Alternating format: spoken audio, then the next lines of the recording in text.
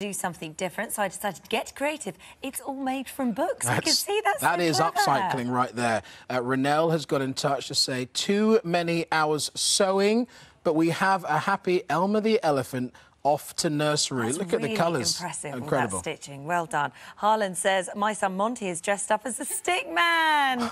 That's so good. That's brilliant. And Lindsay. So behind Mr. Tickle there, that's a teacher.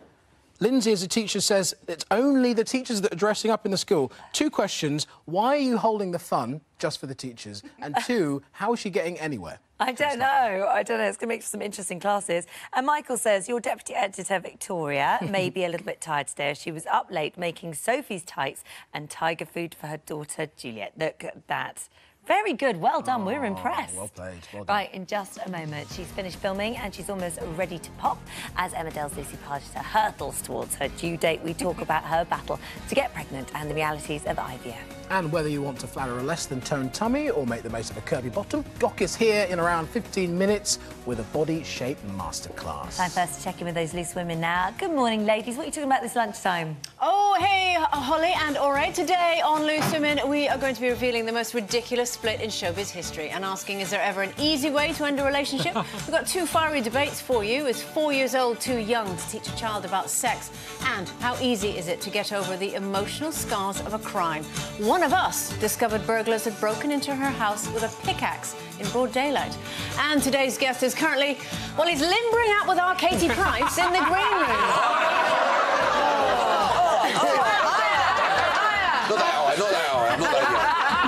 Yeah, the lovely Brian Connolly. He's going to be attempting a death-defying stunt live on the show, so don't miss it. It's happening at 12:30. Thank you very much. Be with you. He's limber, Brian, isn't he? He's limber. Needs a little bit more of a push, but he's limber. Right, competition time now, and here's Steve Wilson with your chance to win £40,000 in cash and a brand new Mini. But that's not all.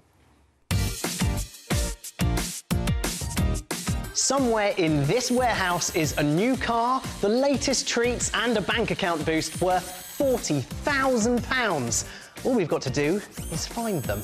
As it's all on our Fabulist, and you have another chance to win the lot. A brand new Mini Cooper Clubman. It comes with everything you'd expect. Heated front sports seats, built-in sat-nav and rear parking assistance. You'll also receive every single one of these gorgeous gifts and gadgets, including 2 of the latest Nike Plus watches, Louis Vuitton luggage, KitchenAid appliances, along with colourful Joseph kitchenware. In fact, over £10,000 worth of top treats. There's also a further £40,000 in tax-free cash to spend on anything you like. So for your chance to win everything on the Fabulist, text WIN to 86060. Texts cost £2 plus 1 standard network rate message. Go to the website. Entries cost £2. Call 09068 786 060. Calls cost £2 plus your network access charge. Or post your name and phone number to Day 0717 PO Box 7558 Derby DE1 0NQ. Entrance must be 18 or over. Lines close at 3 p.m. on Friday the 3rd of March. Good luck. Good luck indeed. Now, she's one of the feistiest women on the box in her role as Emmerdale's Chaz Dingle.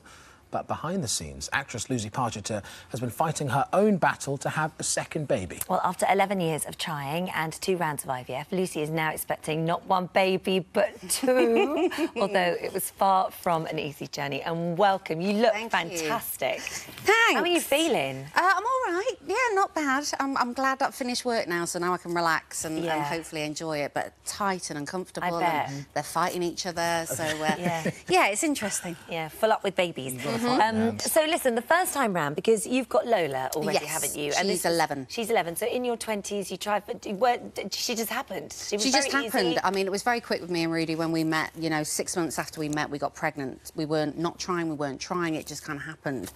And that's when, afterwards, we kind of thought, well, that's going to happen again. So we left it completely up to nature again. But we spend our lives kind of going, it's not the right time to get pregnant. If you're a career woman, if you've got a job, it's kind of, when is the right time, you know? Yeah. So we just left it up to nature, and then nature didn't take its course and it didn't happen. And then I was getting older, and women, you know, aren't aware of how their eggs deteriorate and the egg numbers deteriorate as you get older as well. until we started looking into it and kind of thought, I'm getting older. What did you find out then? So when, because I think you're right, I think a lot of women suddenly go, oh yeah, right, this isn't happening to me, let me go and check. And then they go and check, and then they're suddenly given all these stats and figures that you sort of go, why have you kept this such a secret? Why didn't you tell me this years ago? That's the thing. I think there's a massive chunk of education that needs to be given to women about not being able to get pregnant, not the fact of just stop yourself getting pregnant for loads and loads of years while you're doing your career. But getting pregnant, it can be, and often is as you get older, an awful lot harder. So we just left it and just kind of thought, right, OK, well, we'll go to the doctors, get checked out. He got checked out, I got checked out. I've always had heavy, painful periods, so I had a couple of laparoscopies where they look inside to see if anything's going wrong. There was a tiny bit of endometriosis, which is scarring, which they took off, but that shouldn't have had any effect on fertility. So, yeah. And then they do the regular checks. They get his sperm and they test he was firing on all cylinders. I hadn't. Which is very proud of that. Good news, but quite frustrating, because then you're going, well, what is it then? Because you just want to, at least if you know what it is, you might have a chance of diagnosing it, sorting it out and getting on a road to treatment. But there was no reason. No. There was nothing. You know, they looked at both of our stats, both of my egg reserves, his sperm, and everything was fine. It just wasn't happening. And you're having to keep it all a secret? From work, for the first time round, because that's also a problem. If you go to your employee and say, oh, I'm planning IVF, then, of course, they think, well, if it works, in 9 months' time, you're going to be off. So you don't really want to give them the indication that you might be off in 9 months, because it affects storylines, it affects everything. So you had to take, then, some measures? Yeah, as in kind of doing it in lunchtimes, after work. And this is the IVF, this is the injections? Yeah. Because explain how it works, then, for anybody that's starting this journey, really, because it's not... Don't be scared, please. Yeah, that's the one thing. Don't be scared. It is fine, and millions of women do it, and it's fine. It is hard, but, you know, you do it. You inject yourself, which gets quite easy. You know, you just get quite used to Was it daunting for you at the start? I think so, but I've always been that kind of person that just puts things on a list. So it was just another thing on the list. It was just another thing of injections and So is it one daily? How does it work? Well, it depends what protocol you're on. There's short protocols and there's long protocols, which means it just takes a different period of time. And I also went on something called quad therapy, which means I carried on my injections during the first 3 months of pregnancy. So I had 2 injections a day, including tablets and suppositories and all the lovely things, all sorts of things. Does it make you feel funny? I mean, do you feel high and low? Is it like... Because, I mean, imagine your hormones are already all over the shop. The first round we had, I found an awful lot harder. I put on an awful lot of weight, a lot of bloating, a lot of emotional all over the place. And it's hard as a couple as well, because the man can often feel like he's just not having anything to do with it. But the second time round, once we found the right clinic and the right environment to do it, it was an awful lot easier. And how long was this process? Because it is difficult enough to try and conceive without having the treatment. But this, like you say, you're taking it to work, you're going home, you and Rudy are having this not battle between yourselves, but battle to try and fulfil this desire that you've had for 11 years. So just how difficult did it become? Well, it was fine once we got going. You know, it was 5 weeks of kind of injections, and then you grow the eggs, basically. They stimulate your ovaries to produce multiple eggs. So you're carrying around grapefruit-sized follicles inside you, and then they harvest the eggs. So that's the hardest bit, is growing all the eggs. We've got 19 that fertilised, but then day by day, some of them kind of die or crumble, and then we were left with 4 that went to day 5, which is the optimum time to put them back in. Right. Talking of optimum, not 1. 2. Yes. Yeah, that was Rudy's idea, wasn't it, Rudy? Yeah, 2. Just said he was potent. So you knew that it could have ended up with twins. Yeah, but because we put 2 in last year and they didn't take, I kind of thought, well, the chances are just 1. If 1 takes, that'll be brilliant. But I kind of knew, because I just knew. And then we did the scan, and then I saw 2 sacs. And it is. Wow. You've got twins. And you know what the sex of the baby are. 2 girlies. You've got 2 girls. So all the girls. So Rudy is totally outnumbered by women. And they're all going to be feisty like their mum. Yeah, hopefully. I do feel sorry for him. But... all right, we'll give him a hug. No, it's absolutely brilliant. So Lola's going to have little sisters, and she's been incredible. You've really involved her with this whole IVF process. I think it's so important. I didn't want anything to happen behind her back. I wanted to be totally open with her. We both did. She's been to scans. She's been to the doctor's appointment where we decided how many to put in.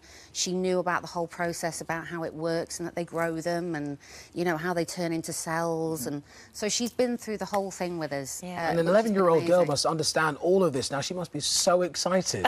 She is. So excited. She is. She's got specific jobs that she's going to have to do, Lolly. Like Remember? babysit. Yeah.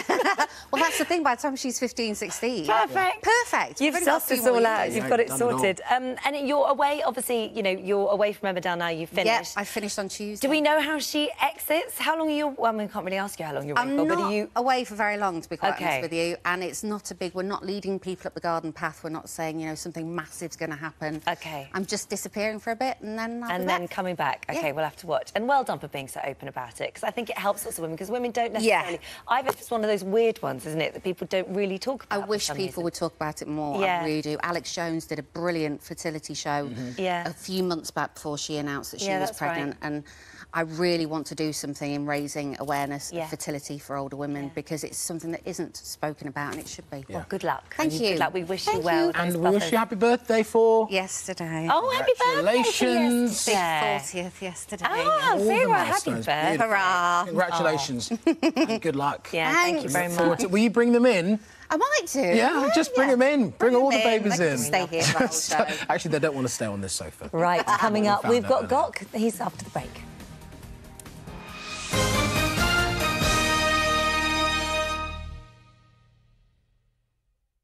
Is this normal? Is this meant? Am I doing it right? But then you meet other people and think, no, this is